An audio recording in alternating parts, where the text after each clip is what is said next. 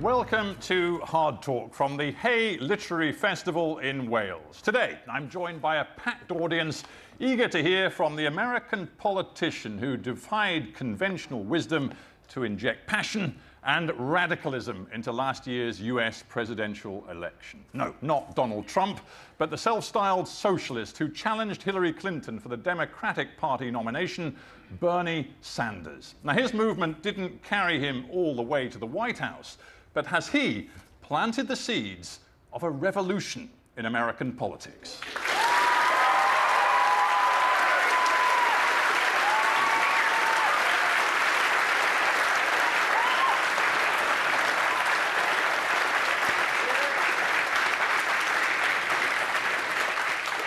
Bernie Sanders, welcome to Hard Talk. Great to be with you.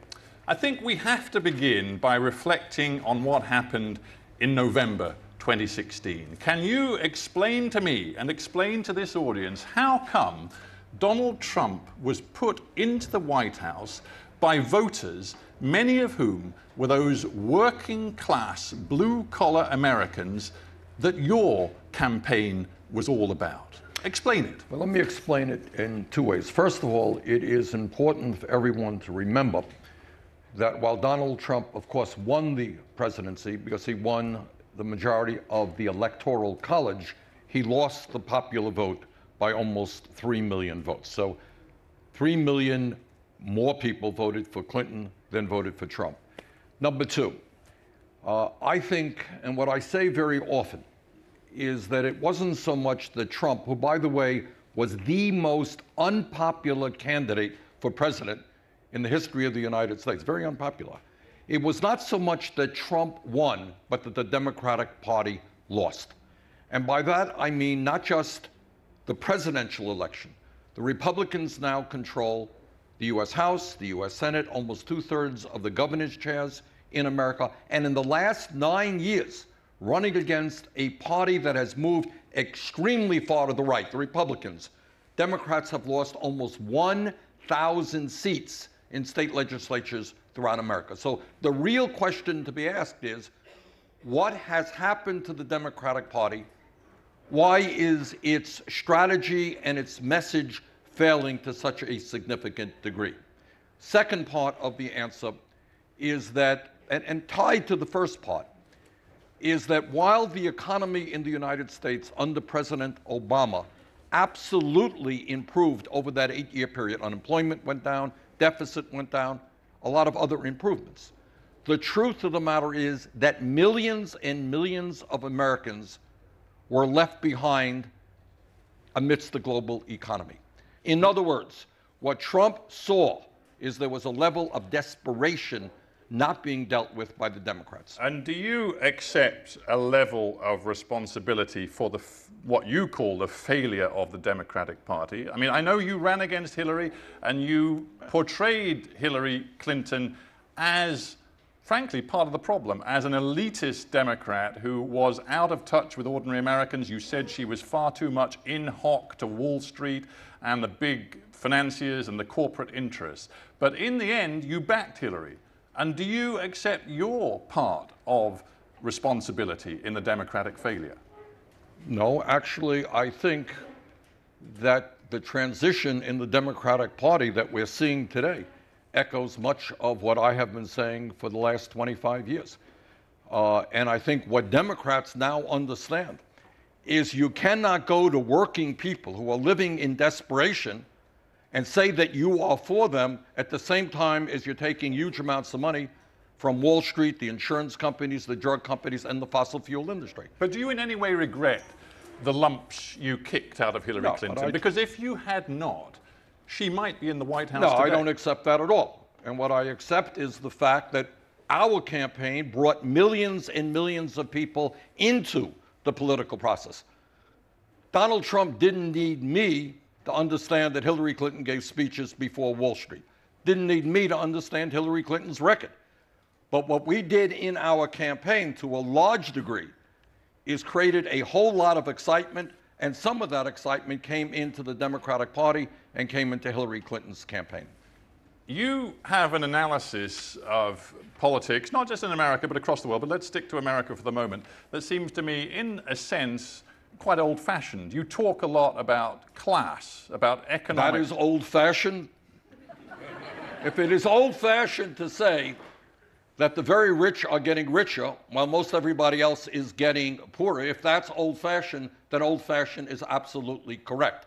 The truth is, not that my ideas are old, but the truth is that politicians all over this world are running away from the basic issue that billionaires increasingly control economies and political systems all over the world. But hang on a minute. Working class Americans...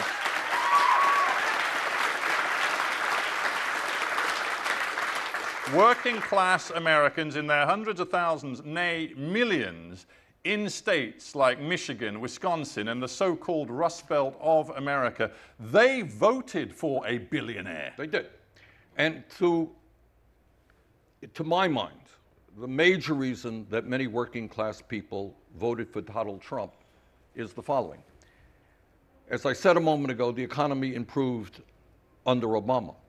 But the truth is that many people were left behind. So you have, over the last 40 years, tens of thousands of factories in the United States that once provided people with decent wages, decent benefits. They're gone.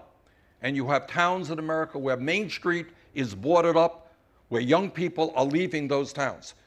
You have half of older workers in America today, as they approach retirement age, do you know how much money they have in the bank when they're 60, 62? For half of older workers in America, they have nothing in the bank. They are scared to death. You got young people leaving school, $40,000, $50,000 in debt or more. So my response to you is there is a lot of pain in America.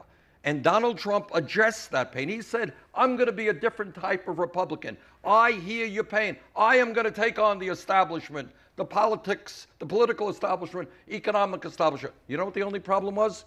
Donald Trump lied. And he had no intention of doing that. He didn't lie on everything. And on some issues, he actually was not a million miles from Bernie Sanders. He railed against globalization. He railed against the trade deals which Obama and the Clintons had backed, including the North America Free Trade Agreement, the Trans-Pacific Partnership. In just the same way that you did. Right. And he has not lied, he has delivered. He has backed off the Trans-Pacific Partnership. No, he says he's going to renegotiate NAFTA. And in that way, it seems to me your class-based analysis and your left-right language doesn't actually explain what is happening in America today. I think it does explain it.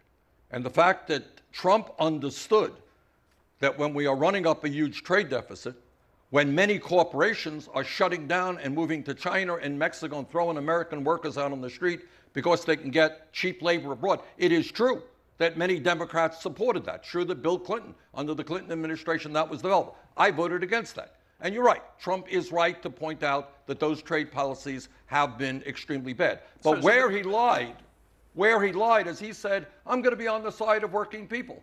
Well, he's not.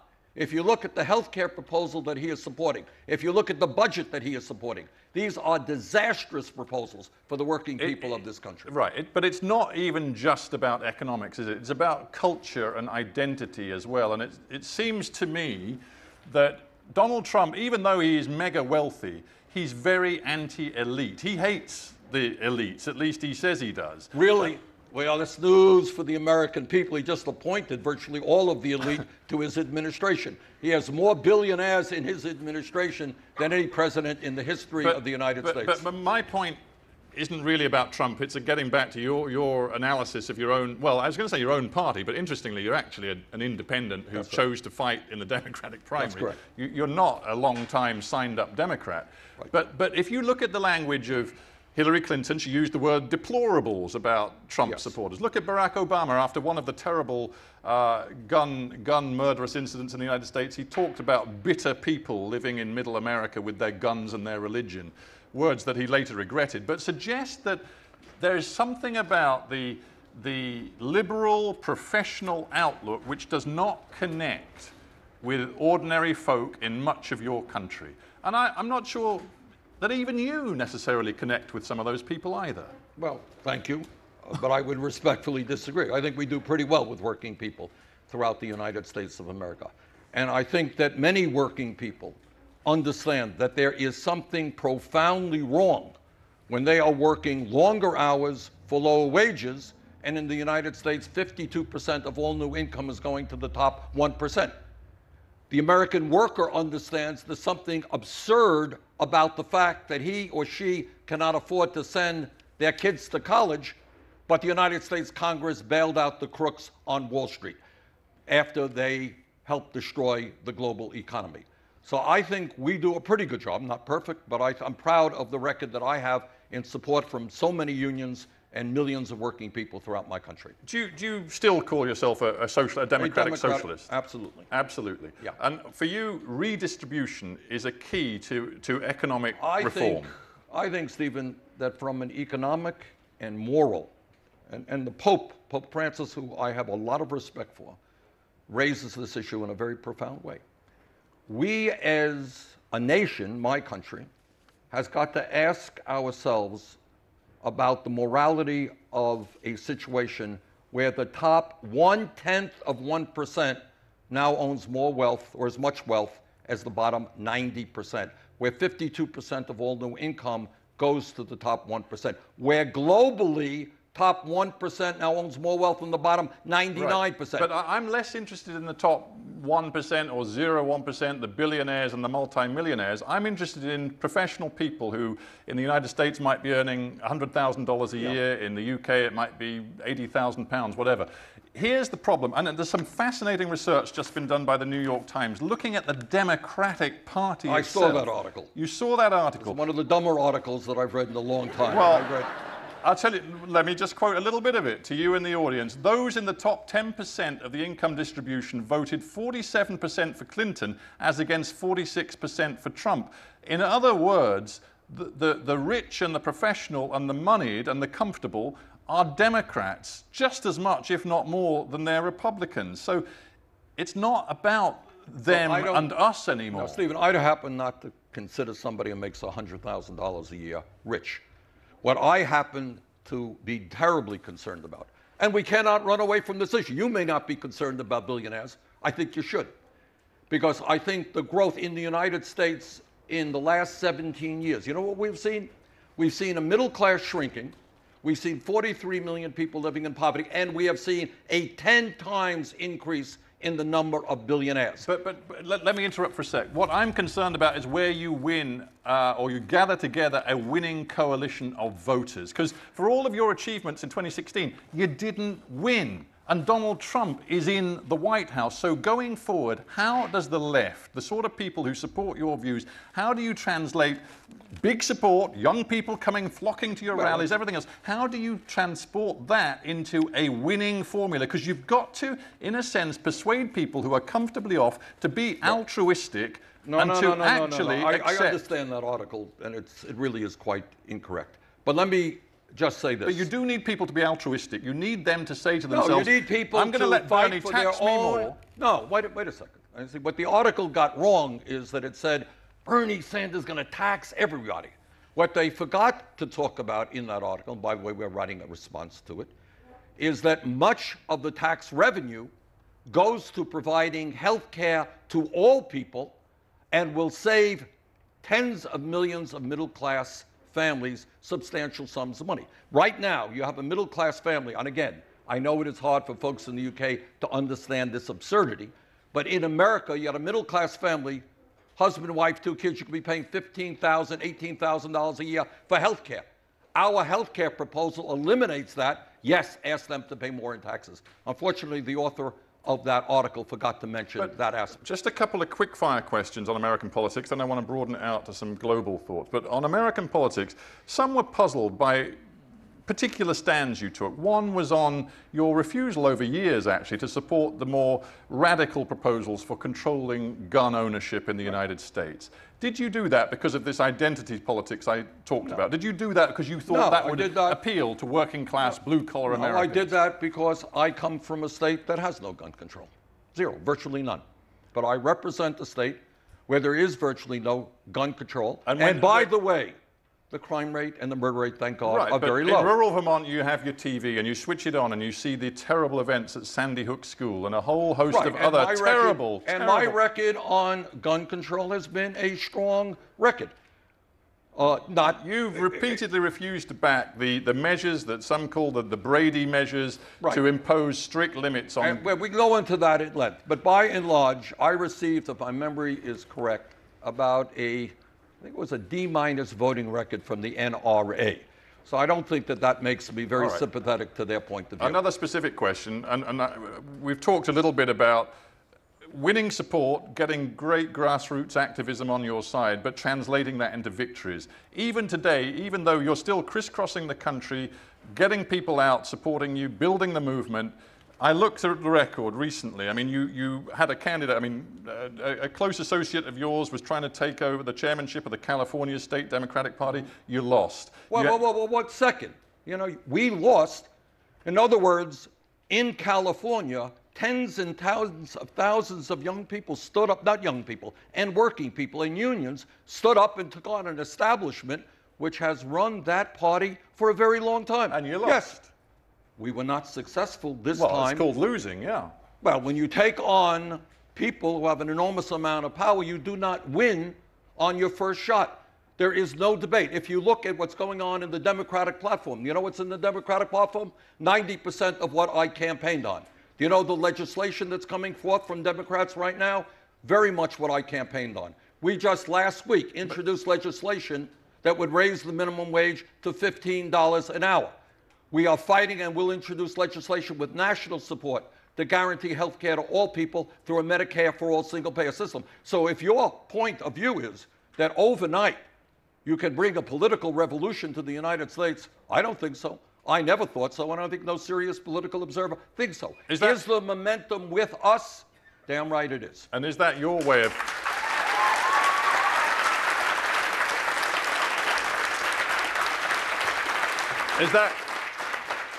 Is that your way of signing to me and this audience and the world that you have no intention of backing down? You are going to be running for president again? No, I didn't say that at all. What I said... Well, you said, you know, this is a long-term process. One shot, you said, does not solve this problem. No, I didn't say one shot. What I said is that one campaign is not going to change the world. Look, we are taking on an establishment. That means we're taking on a Republican Party that is backed by multi-billionaires who have endless amounts of money to spend. We are taking on a Democratic Party, which for the last 30 years has moved to the right, lost its contact with working people and young people. Now, do you think overnight we're going to bring victory? We're not. Many of your people will want to know whether you're going to run again. But it's too early to talk about that. One of the problems that we have in America is that media focuses on the easy stuff. Oh, you're going to run for president. I'll tell you what I'm doing right now. What I am doing right now is taking on Trump's disastrous health care proposal that throws 23 million people off of health insurance. I am taking on his budget, which gives $2.5 trillion in tax breaks to the top 1% and makes massive cuts to the needs of working people. Let's talk about other aspects of what Donald Trump has offered the American people. But again, it seems to me relevant to what we hear from many political movements in Europe and elsewhere as well, particularly movements that would traditionally have been characterized of the right or of the far right. What they are doing at the moment is telling a narrative which weaves together nationalism, protectionism, and to some extent a fear of immigration. And it is a powerful cocktail. You could argue that that narrative was powerful during the Brexit referendum in the UK. You could argue that it's powerful in Eastern Europe, in countries like Hungary. It's certainly got an airing with Marine Le Pen in France. In some ways, it is the right and some elements of the far right who appear to be using language which many ordinary people can relate to. Well, but you know what? There's nothing new about that. I mean, here in Europe, you should be more aware of the role that demagogues have played for a very, very long period of time. What demagoguery is about, and what you are describing, whether it's Trump well, that's your or word, Le Pen, not mine. that is my word. Well, excuse me, I understand what you are saying. What demagoguery is about is scapegoating minorities who have no power, who are saying to people who have lost their jobs or working longer hours for low wages, it is the Muslims who are responsible for you losing your jobs or working for low wages. It is Latinos in the United States who are responsible. The antidote to that is to create a powerful movement of working class people who have the guts not to scapegoat minorities, but have the guts to take on the billionaire class that we should be talking about. But in a sense, what interests me about you,